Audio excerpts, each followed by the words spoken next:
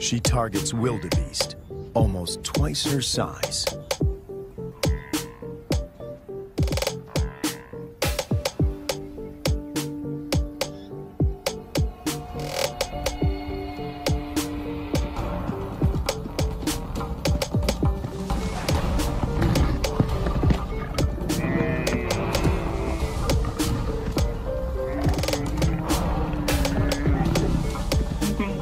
With a powerful bite to the neck, she suffocates her quarry. It's all over in minutes.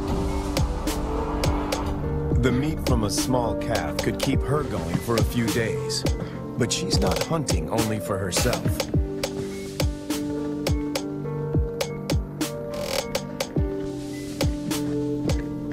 As the most experienced hunter in this trio, she is happy to share her kill.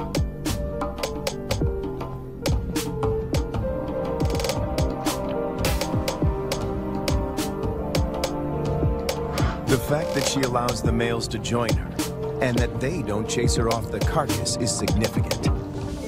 Eating together is the first building block of a pride.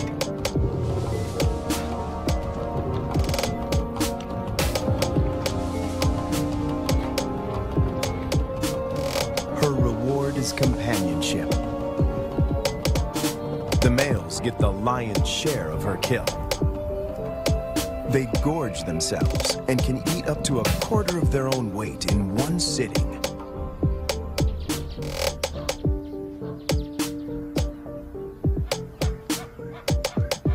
For the first time, Herbert sees the two males compete. It is the younger of the two brothers that emerges as the dominant male. They won't fight over her. As members of the same coalition, they come to a gentleman's agreement. If the dominant brother tires, the other might get a chance to mate as well. Now she rolls, not to greet Herbert, but in submission.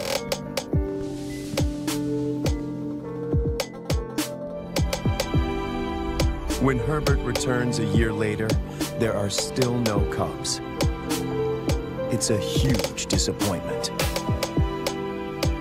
Lady is now almost 13 years old, and Herbert and the team must consider the possibility that she is infertile.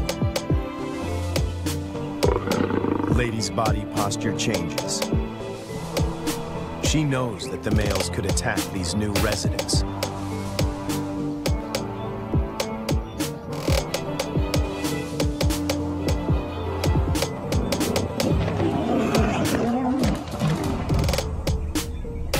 Ears back, every muscle contracted. She puts the males in their place.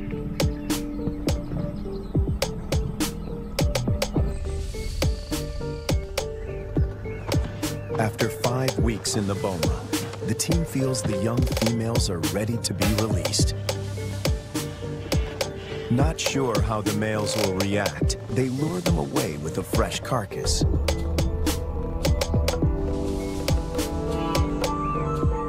The young cubs have also not been fed for a couple of days.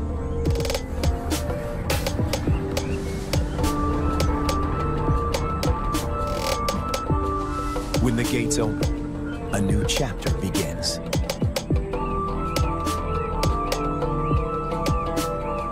Lady is first on the scene. The cubs have spent more than a month in the boma to adjust. The question now is whether this newly forged bond will hold when they step through the gate.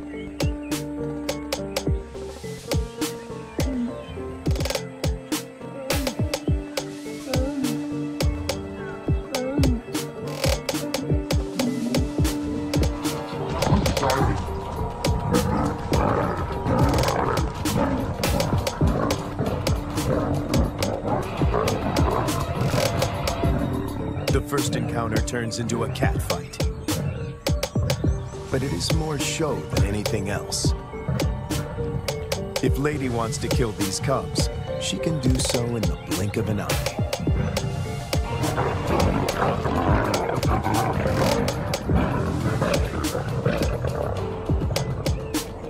The first contact might seem aggressive, but it plays out according to plan. Lady is doing exactly what the team hoped for. She accepts them in her territory and establishes her dominance.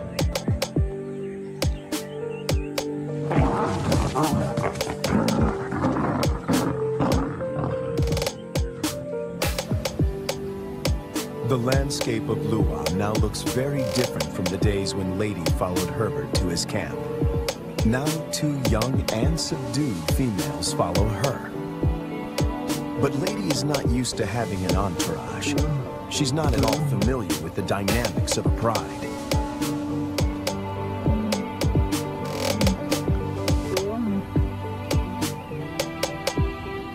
Now that she has her freedom back, she does the unexpected. She abandons them.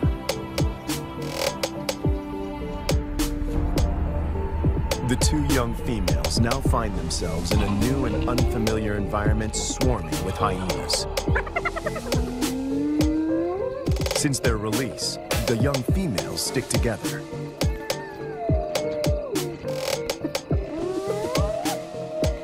But their lives are in real jeopardy.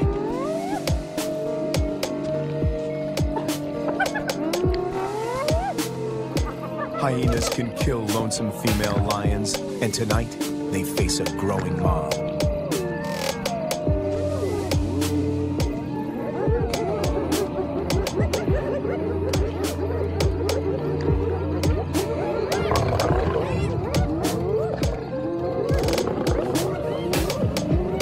In no time, the newcomers are surrounded by a hungry and ferocious clan.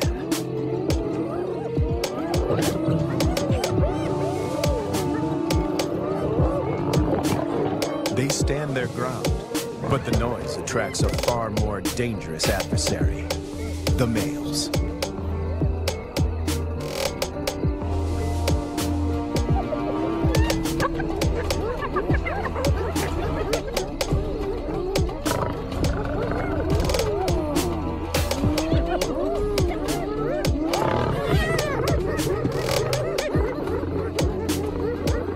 The 2 brothers have finally tracked down the youngsters in the wild, and Lady is nowhere in sight to protect them.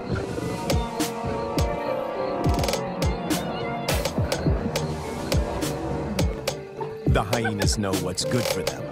En masse, they retreat.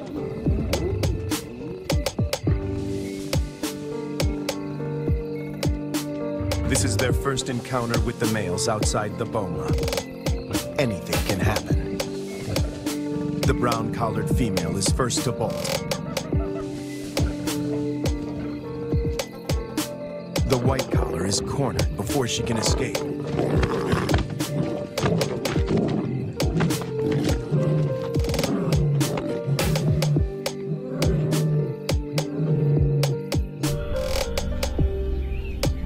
Locked up and frustrated, she could turn violent and kill the youngster. Inevitable.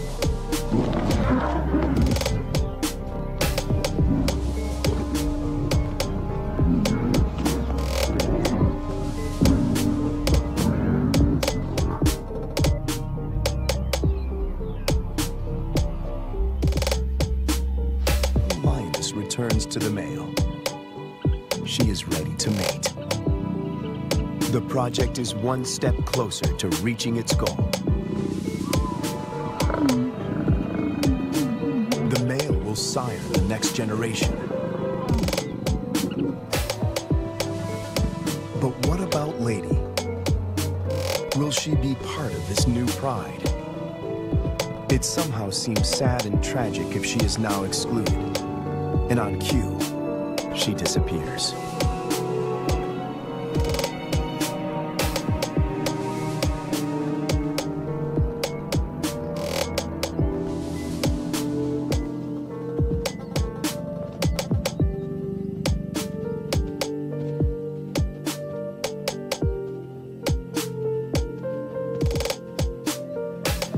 The male now follows the young female when she hunts. To feed both of them, she must target bigger prey.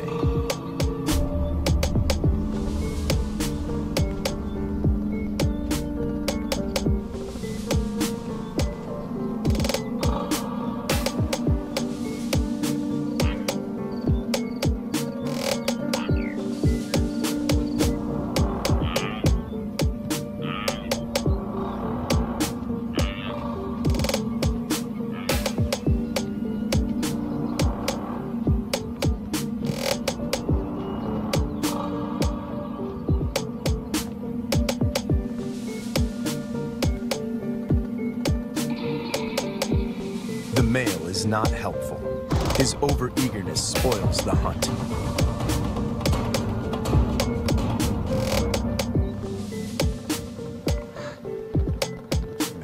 Are now the major players in this drama when Lady suddenly reappears.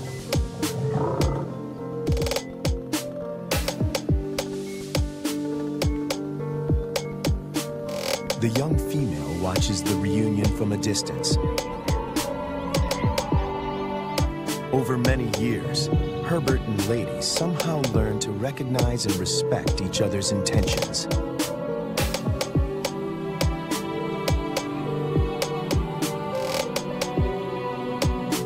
When she looks at him now, he feels he can almost hear her asking, "Is this what you wanted?"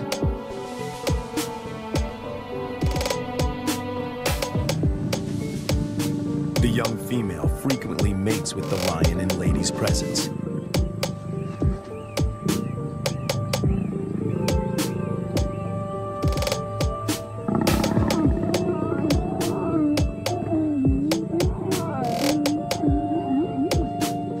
Females are the cornerstone of prides. They form strong bonds and hunt together. Lady follows. This is certainly a new development. And the outcome is swift and lethal.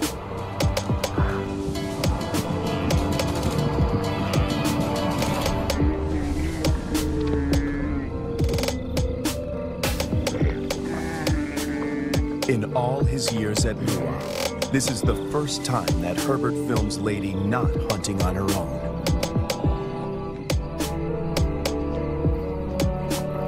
When the male joins them, the circle is complete. The air is full of promise.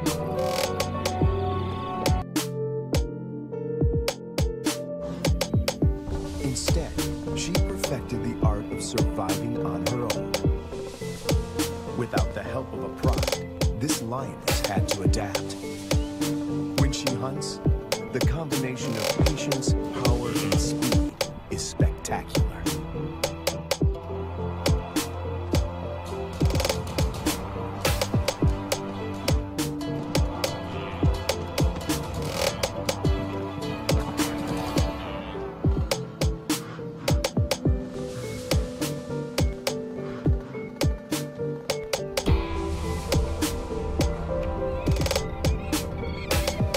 Herbert is captivated by her and returns to the floodplains of Lua year after year.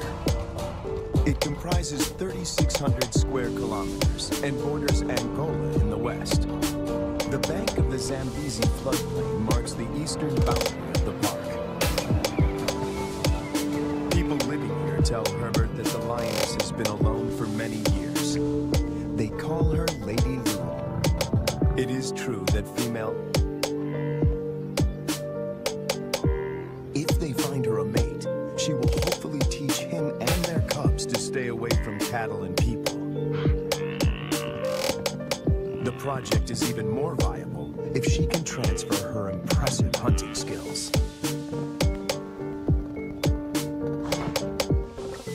Lady is now collared to keep track of her movement. The average age of a lion in the wild is 16. She has about 6 years to produce a litter.